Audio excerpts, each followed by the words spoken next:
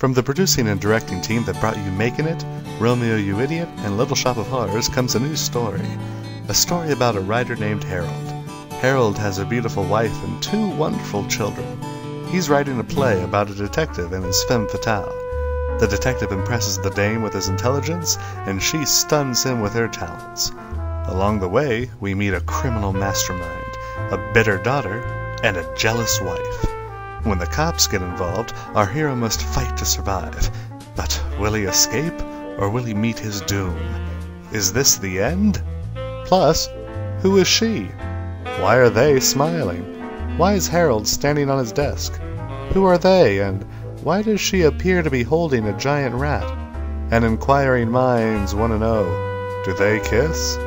To find out the answers to all of these questions and more, come and see Whodunit and To Whom this Thursday, Friday, and Saturday at 7 p.m. This weekend only. See Mrs. Duvall or a member of the cast for more details. See you at the theater.